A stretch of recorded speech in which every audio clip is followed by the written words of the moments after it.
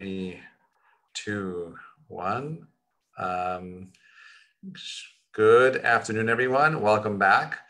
I hope you are enjoying this gorgeous of a day. It is perfect outside right now. Please find a way to go outside and make the most of this time. It is stunning outside. You want to take in every minute as you possibly can and take advantage of it because it is literally gorgeous outside.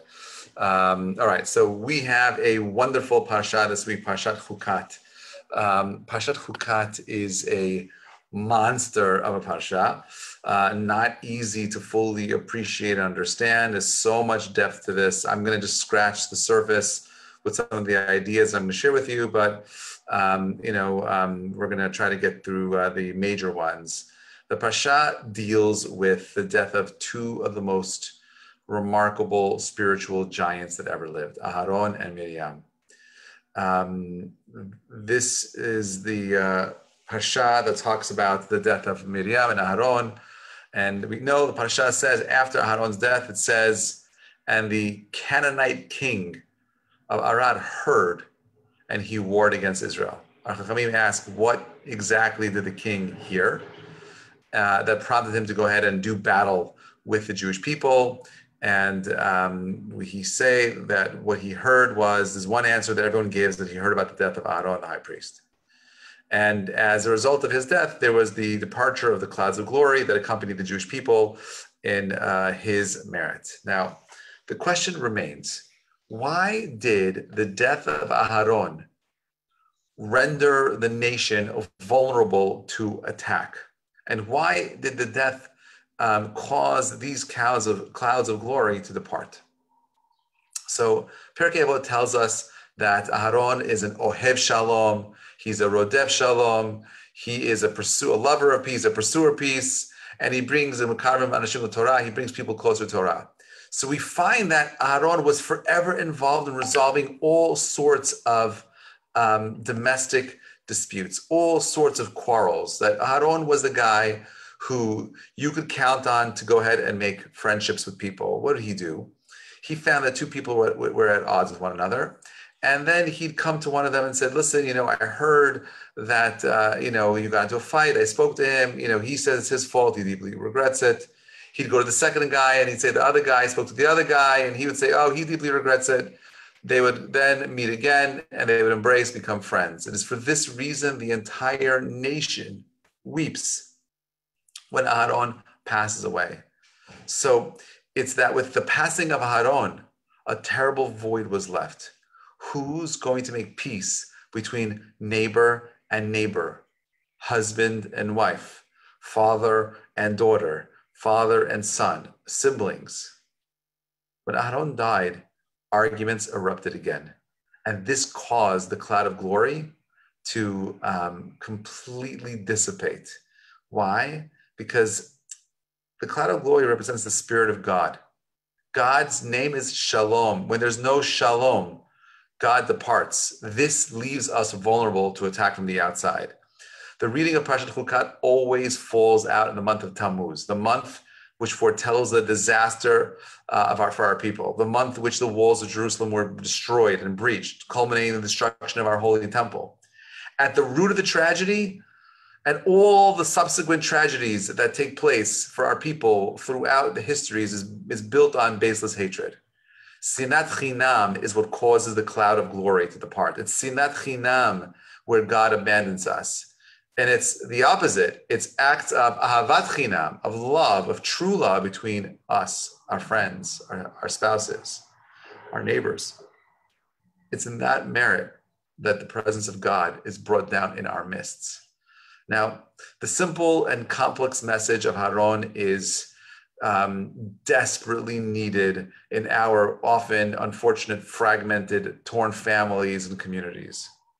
If we would only follow Aharon's example, we would dissipate the anger that has created ugly walls of animosity that destroy us.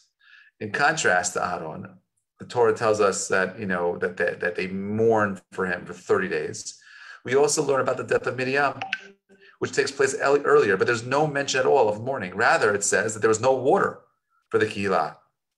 Sometimes silence speaks louder than words. This silence should give us pause. It's where's the mourning? Why is there no weeping for Miriam? She wasn't as important. Instead, God denies the nation water so that they could become ever cognizant that fresh water of the well in the desert was in all completely coming from the merit of Miriam. During the long, bitter years of the Egyptian bondage, Miriam was responsible for inspiring the nation with faith. She put herself in the line to save the lives of doomed Jewish male babies. She stood lovingly over them, guarding them. She stood there watching over Moshe, baby Moshe, while he was floating the basket in the Nile. And she courageously convinced Paro's daughter, to entrust the baby to take care of Yocheved, right? Moshe's mother. At the splitting of the sea, it was Miriam. She inspired the women to call out to God in praise, to dance and sing in song of thanksgiving. How could people have forgotten everything that Miriam did? Unfortunately, the nature of human beings is that with the passage of time, it's so easy to forget. There's an all too familiar adage that speaks in every generation, and that is, what have you done for me lately? Miriam's death, God reminded the people of the one main pillars of Jewish life. It's called hakarat hatov, gratitude, recognizing the good. They had to remember that it was the merit of Miriam, a woman, that they were granted the powerful life-giving force of water. They had to remember that it was in her merit that they had the life-sustaining force of water. And with her death, all that was lost. The people had to search for it, so that forever after, and we, their descendants, would remind ourselves of this basic principle of Hakarat Tov, that we should never take for granted any kindness that was extended to us, even if that kindness occurred centuries ago. To this day, we sit at our tables on Pesach, and we thank God for what happened, that he took us out of Mitzrayim.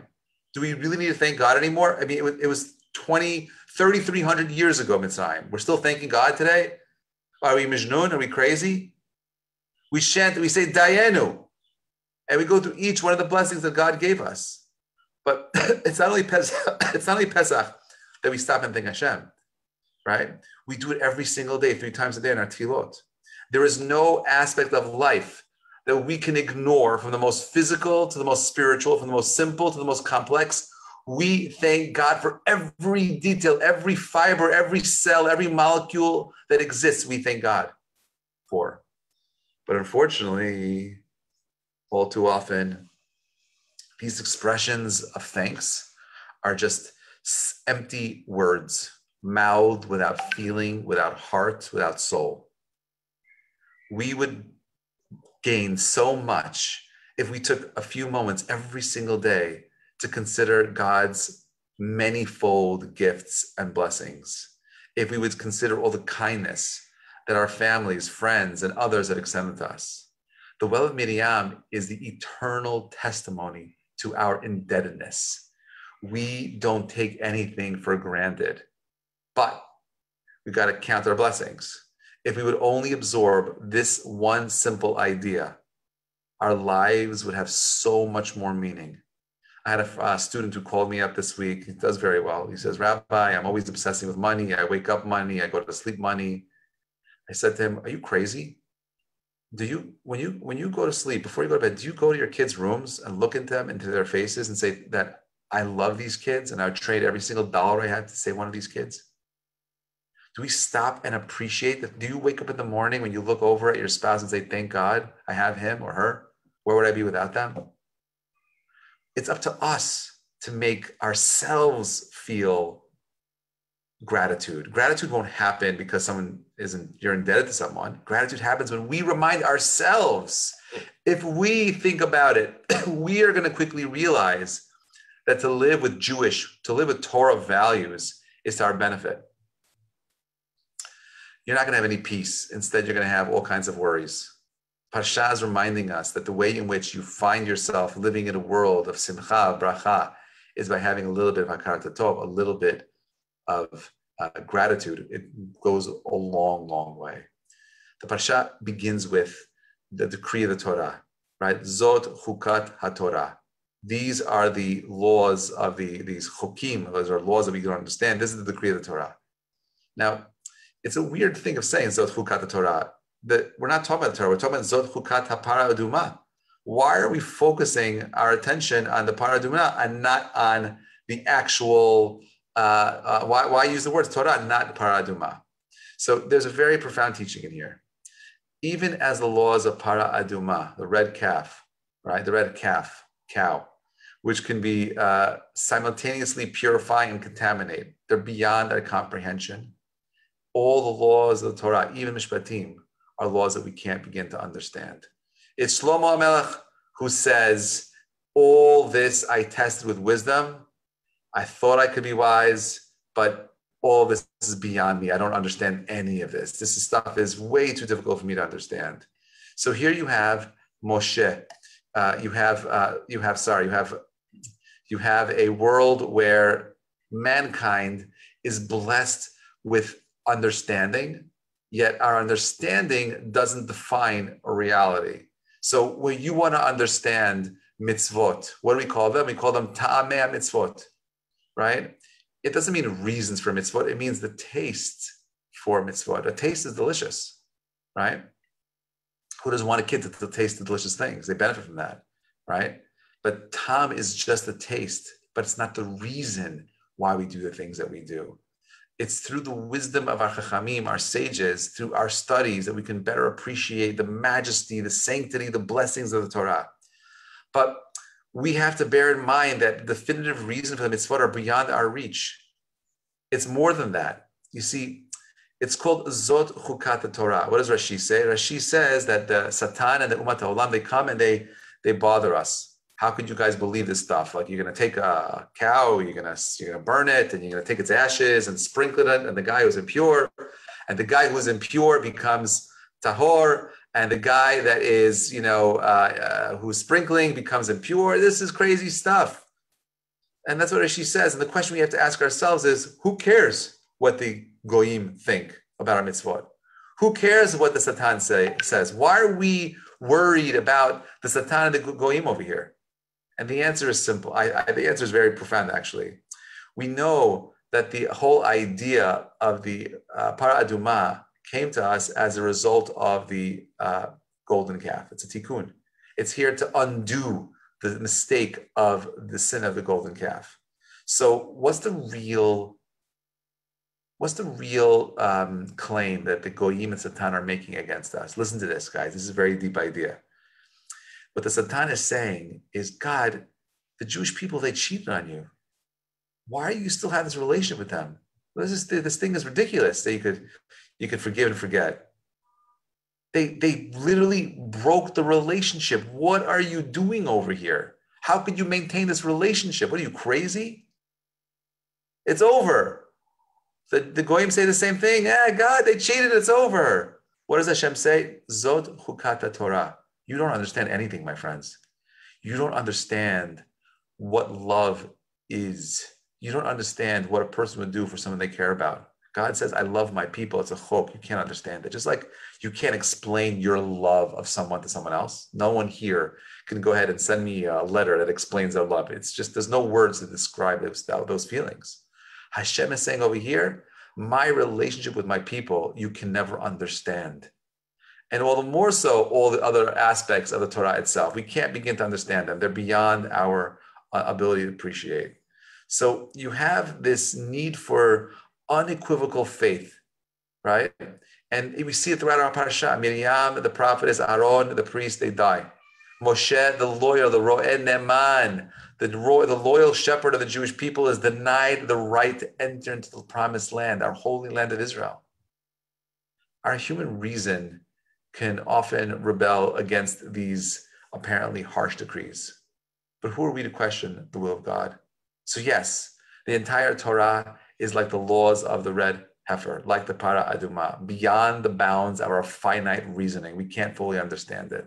But how else can it be, since it's the word of God? Now, this teaching is especially relevant in our generation. While we pride ourselves in the intellectual acumen, we fall pitifully short on any kind of emunah, on any kind of faith. We lack the spiritual stamina at the slightest crisis, collapse, and become angry, bitter, and alienated.